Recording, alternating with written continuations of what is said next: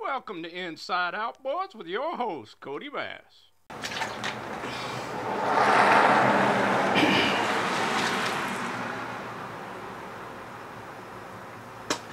Hello everybody, welcome back to the channel. Big hello to all you new subscribers. Thanks for joining us here. We have a lot of outboard fun and other stuff on this channel, so thanks for stopping in. Well,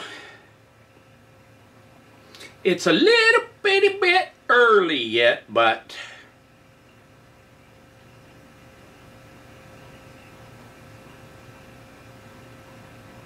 it's already happening. If you build it, they will come. Well, I wanted to get back on the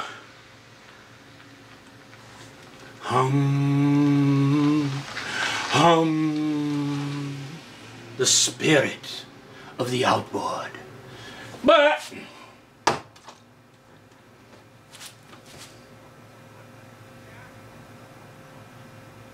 they came. The customers came. So I had some motors dropped off, so I'm going to have to put the Spirit on the back burner a little bit. I did get the water pump in. I got the lower unit out there. I'm going to do a little cleaning on that and paint and priming, that kind of thing. But I'm going to have to put the Spirit on the back burner a little bit and take care of a couple little outboards for some customers. So that's what we're going to be doing in this video mostly, and maybe some other things. So let's get at it.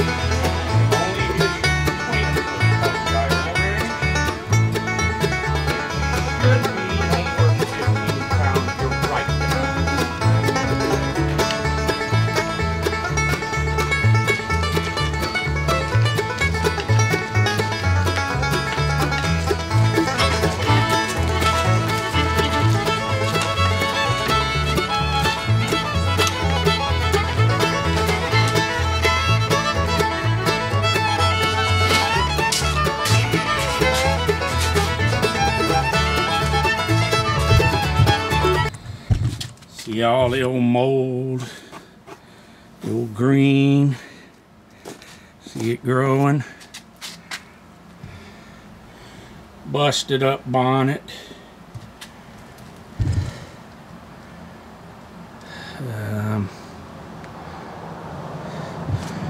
maybe a bear, something chewed on the recoil start.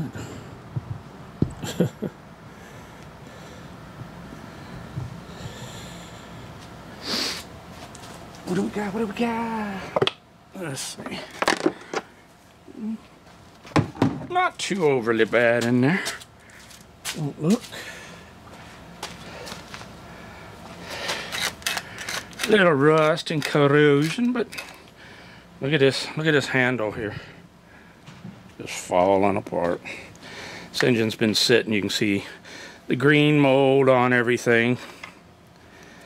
And there's a creepy crawly in there. I see the web. Ugh. Little stiff, little tight, been sitting. We'll see if we can get her back to life. Now, what I like to do with these guys that have been sitting like this is just take some regular old lubricant, whatever brand, don't matter, and just hose this thing down and get it squirted all around in there. One, it helps loosen things up a bit. Two, it sometimes will get them creepy crawlies. And then I'll take something like this, carb intake cleaner, and shoot it just around the bottom of the pan.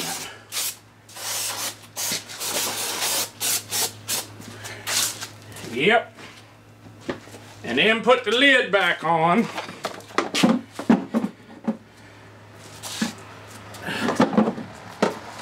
And that'll sometimes gasify them crawlies. Put a little bit of that stinky winky in there. And sometimes it won't be long, them old crawlies just start crawling out and dropping down on their little webs. Did I mention I'm an arachnophobe?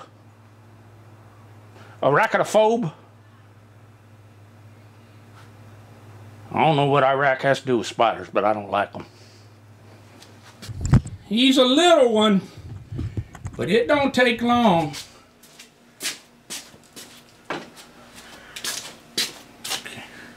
Can you see him right there? There he comes. There's the crawly. There's one of them. See, there's his little web. There'll be more. Well, you just ever have one of those weeks that everything just seems to be broken. Everything just falls apart or breaks. Been one of those kind of weeks for me. I was sitting here working on a fella's chainsaw right here. I'd be turned the other way around. You understand? Working on this little chainsaw. It was about 9 o'clock at night. It was quiet in here. It was literally a blizzard outside. We got like 8 inches of snow that night in a 6-7 hour period. Had the door shut.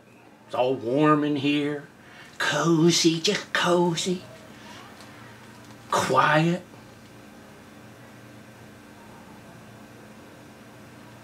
And I'm not kidding you.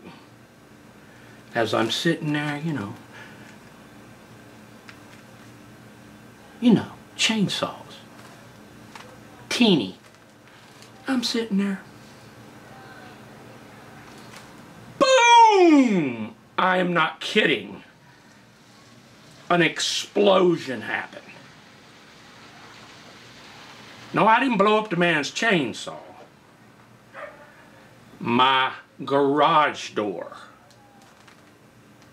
Boom! Literally exploded. A partner had me a heart attack. This door, this old garage door, the shop door, is made out of wood. Been here 35 years that I know of. The torsion springs up there that are coiled and under super high tension run through cables, if you know anything about garage doors, which I knew very little. And they hook to the very bottom panel of the garage door. Well, that bottom panel was all rotten and everything. And it just, well, I think I kind of know what happened is my snowplower guy who snowplows around here, he had pushed some snow this way and that way, and I think it was up against the garage door, and the thing was just sitting there and melting snow, water and stuff, and it was rotten to begin with, has been for some time. And those springs with all that pressure, just that bottom panel just buckled, turned into kindling, and exploded. Cables and metal parts went flying. I turned around and the garage door that was shut and peaceful and quiet was now just a gaping hole, snow blowing in. Oh boy. So for that night I just hung a tarp and did what I had to do, you understood. But and then so I went down to, you know the folks what sell them garage doors. The garage doors! Went down there, seen that fella. And he said, "You need a garage door?" I said, "Yeah, standard shop door, 9-foot sections, 7 foot tall, 5 panel. You know, standard." He says, "Yeah, I can get you one of them 8 to 12 months from now."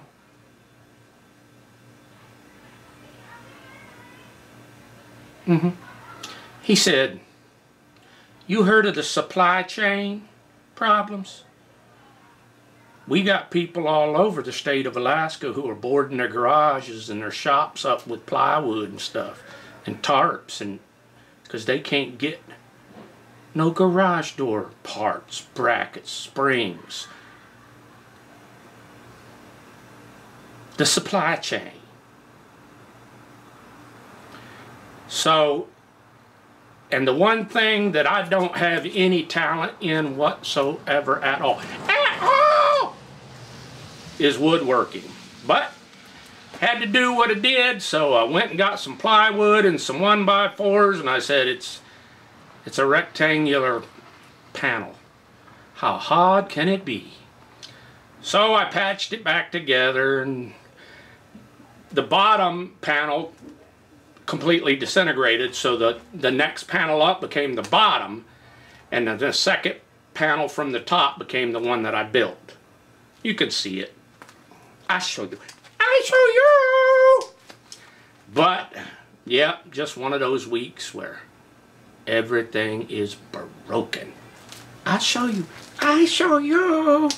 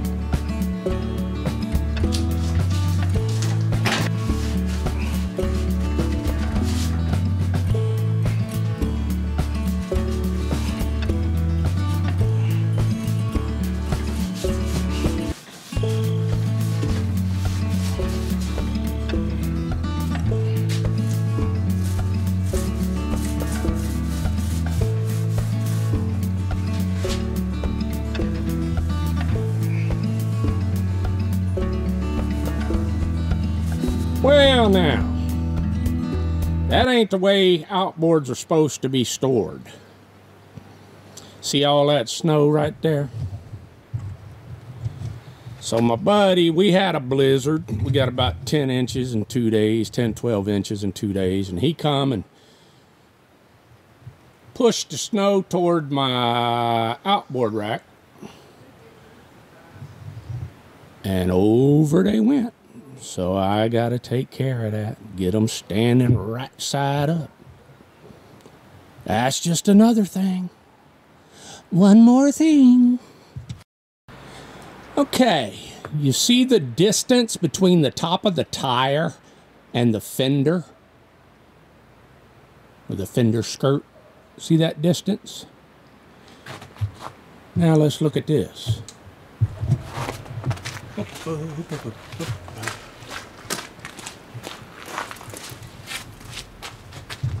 This is the other side. Look at the distance between the tire and the fender skirt on this side. Yep, the old shock mount, upper shock mount rotted away on the old Danger Ranger. And so I gotta take care of it. I gotta take care of it. I can get the measurements.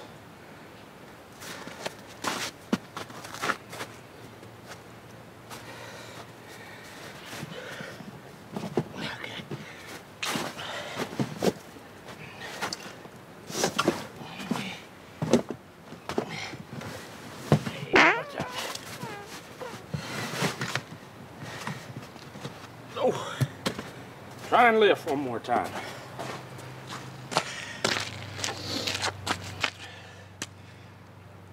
It's on there.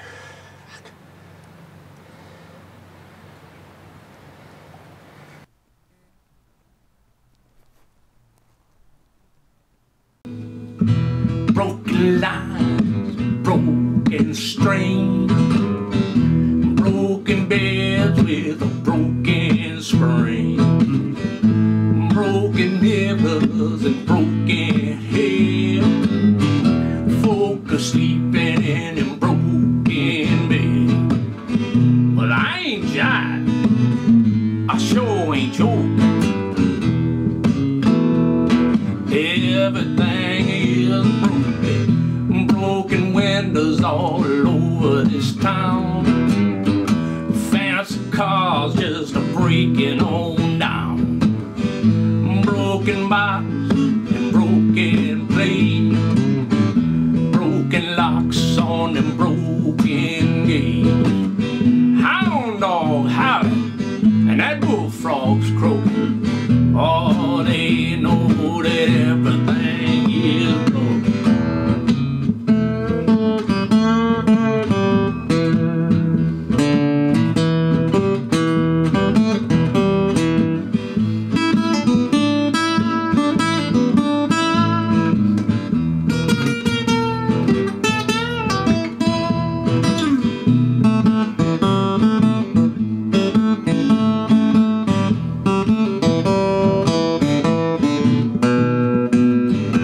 Broken hands on a broken plow, couples breaking those wedding vows, broken cutters and a broken saws, people bending and breaking them laws.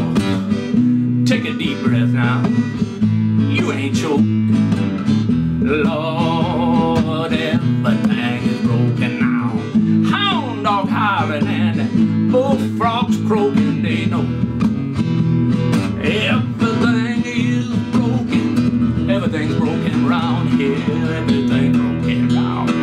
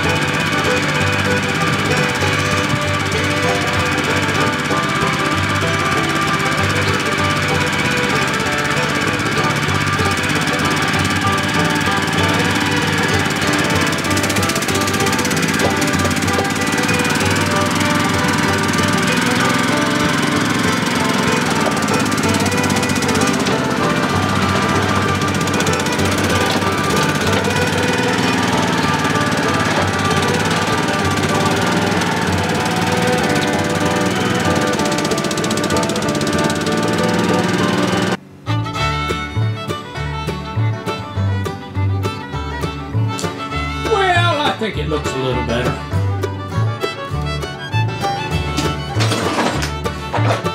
I do.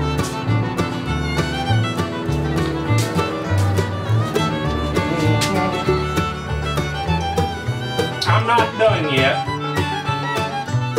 but getting closer. Let there be light. Okay, a little bit of a hack on these Yamaha 9.9 and 15 two-strokers.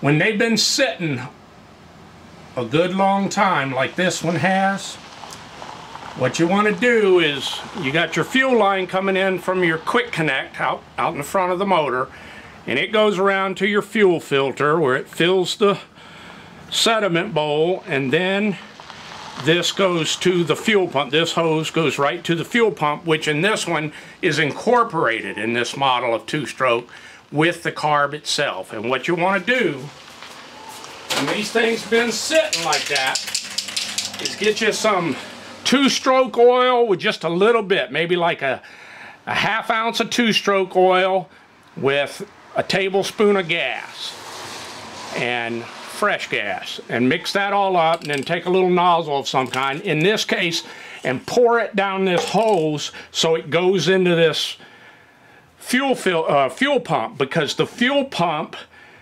has those diaphragms in there, and if they've been sitting for any length of time, these old Yamahas, they'll pop, but they won't stay running because those diaphragms in there are so stiff.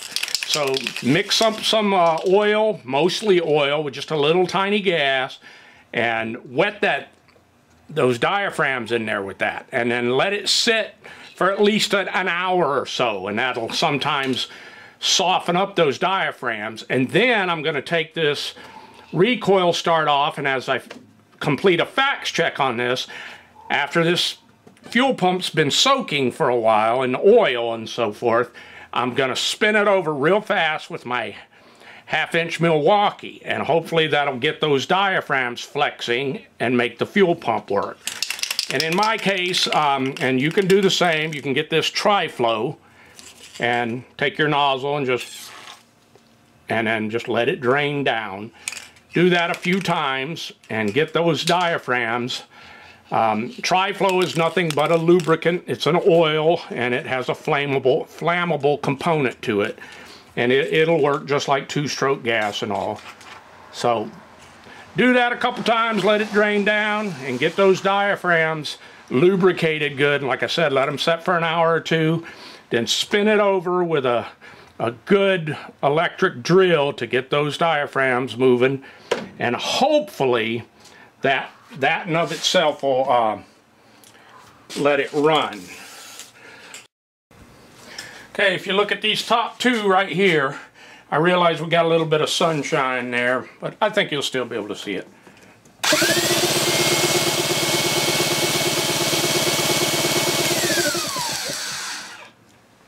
Got some nice sparky-warky there. Both cylinders. Oh, let's do some compressiones.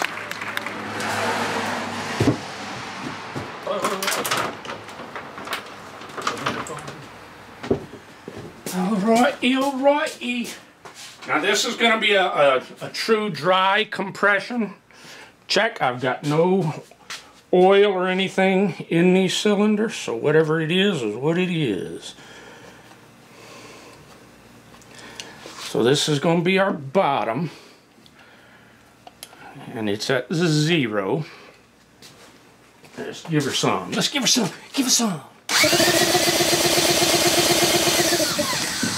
Ooh, that's some good turning over. What we get? What we get? We got about 125 on the bottom. On the bottomest of the potamus. Yeah.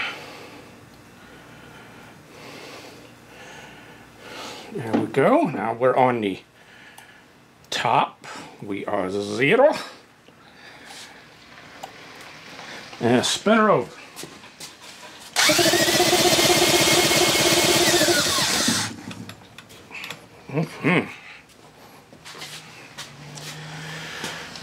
We got 125, about 131. 131, 132. So we got some lovely compresiones. You understand as I speak good Spanish. Alright, so we got some good compression, we got some good spark. Now what I am going to do at this time, oh yeah, I forgot to show you the plugs. They actually look really good. They're nice and tan, good even burning around there. I'm going to hit them on my fine wire wheel real quick, zip, zip, zip, just to clean them up. And then I'm going to spray some Tri-Flow, don't you know, in the hole. There we go. But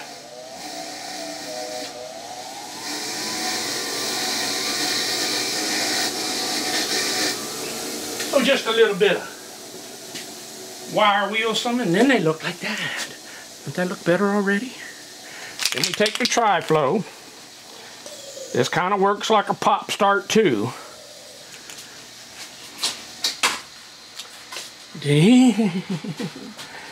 Yeah, we'll put these. The plugs in this one are NGK B7HS10. And the little sticker in here, you can't see it. It says NGK B7HS10. So it has the right plugs, and they look good, and they look like they were firing. So I would say at this point, I'm going to hook back up my little fuel line that I took off that goes to the fuel pump. You know. So that we don't go squirting the petroleones all over the place. You understand us? So,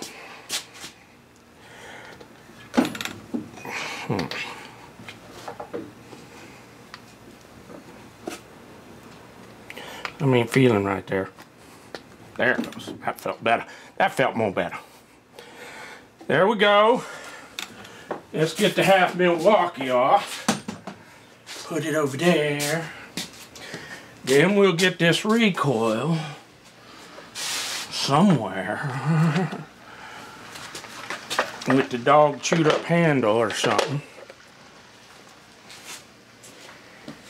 Yeah, we'll get that. And then we'll put our millimeters. 10 by Jen. Get them in there. Get this recoil back on. And now that I got the recoil back on, I am going to get it in the tank, hook up the fuel. I'll be right back. Alrighty, got her in the tank. Shouldn't need the choke, but I'm gonna go ahead and do it anyway, just to see if it'll help get that gas up there. So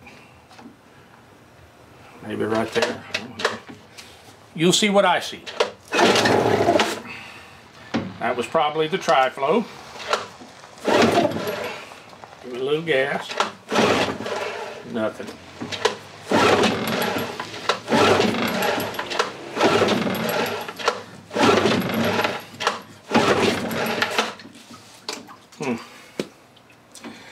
Well, the old carburetor probably gonna have to come off, and we've been doctoring. I see the filter's leaking too a little. What's going on there? Now, unfortunately, on this little guy, I was looking, the carburetor's completely, the butterfly for the throttle in the back is completely froze. The one for the choke works. This is completely froze. I can't hardly move it at all. Which is a little weird, but I've seen it. So this carburetor is going to have to be taken off, put in the ultrasonic cleaner. Here's another little hack. If you want to run one of these with just Tri-Flow to see if it'll start going, I put a couple little 1/4-inch sockets as spacers here and here to use once the air silencer is off, these bolts are too long that hold the carb on, because they stab through the air silencer, then the carb, then into the intake. So just put a little 1/4-inch socket like that, and then they'll fit just fine. But that's froze up. I can get it to run on tri-flow. But another interesting thing I found, it won't shift. It won't shift out of gear or out of neutral. It's just stuck. You know, normally you can pull it over and get them to move, but not this guy. It's going to break that well-bleached handle there, I think. So it's stuck in neutral, so something's going on in the lower. And I could pop that carb off and start cleaning and drop that lower. Oh yeah, don't pee either. At least not on the tri-flow. Now this tri-flow has oil mixed in with it, so it's going to be alright to do that. I can't really open the throat of the throttle too much. But anyway, let's see. Let me get a new can. This one's about out. I'm going to need a new can. And it'll spray better without that thing. There we go. So let's see if I can get her to go again. But I couldn't get her to pee, so well, that impeller's probably shot looking at everything else on here. So, see if I can get her to go with almost. Whoa, let's turn the idle down. Hard to do left-handed. That's the other thing, the transom clamps are froze. So this guy's been sitting for a long time. Long time. Heck, I don't even know if I can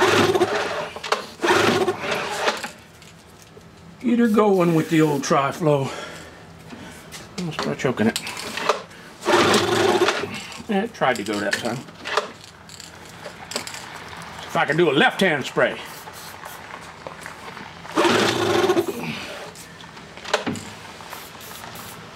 If I quit spraying, I can't even spray it. Yep. Might have put too much of that in there. But move your head. If I can get this thing to, are you in there? Can't even see. There, you in there.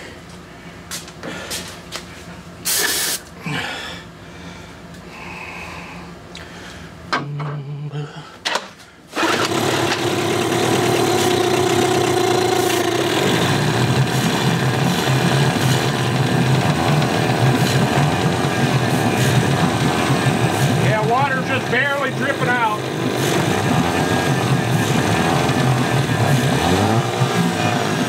But when I try and put it in gear, nothing. Reverse or forward.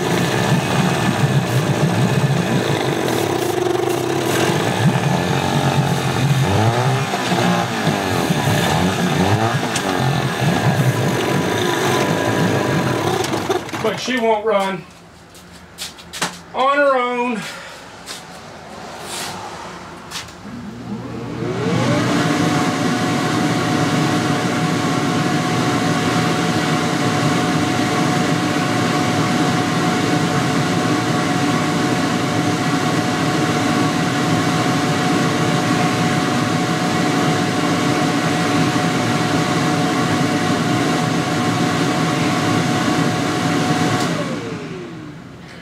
But because of the amount of repair this little salty booger's gonna need, I'm gonna have to call the owner and see what he wants to do. Okay, like I said, I'm gonna have to call the owner on this guy because this one's gonna be one of those that's right there. Is it going to be cost effective to repair it? Because I don't know what's wrong with that lower unit. So before I drop the lower unit, I'm going to ask him if he wants to pay me at least a half-hour labor to drop that lower unit and give him my best guess, whether it's the lower unit or maybe something in the shift behind the carburetor, which has to come off, has to be clean. So you're looking at 3, maybe 4 hours labor, top to bottom. You're looking at impeller water pump.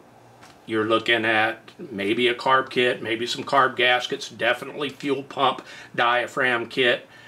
And you say, why so long on the labor? Well, because the transom clamps are froze. What else am I going to run into on this thing that won't budge? The throttle butterfly in the throat of the carburetor completely seized up. Yes, I can put it under heat in my ultrasonic cleaner, and I can sit there and work it and get it going. That takes time. And time, money! Sure is. So I'll call him and say, here's my, you know, what do you want to do? And let me show you the bottom of this propeller. Here's what scares me, I guess. Here's why. I will show you. Show you. Let's unhook the old connector because it ain't doing no good sitting there. I show you.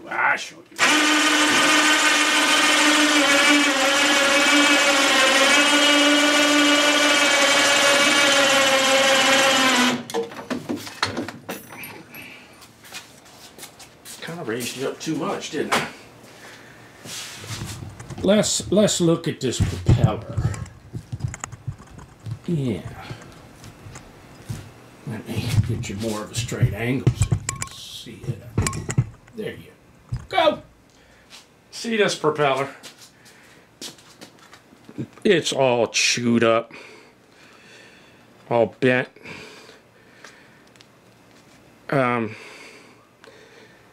That's what scares me. And like I said, I can spin this, but I can't get it to go in here. Neutral. It won't come out of neutral. So is it the shift rod? Who knows?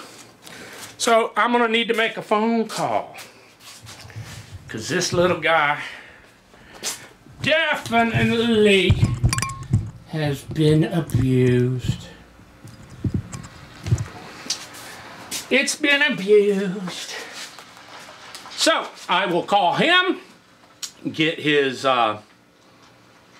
permission to proceed or see what he wants to do, and we'll go from there. So this one's probably getting a little bit long, and I want to thank you for watching the video and stopping in. And so, as always, that is one more hack from Kodiak. Thanks for watching. More vids and hacks are coming on Inside Outboards with your host, Kodibass.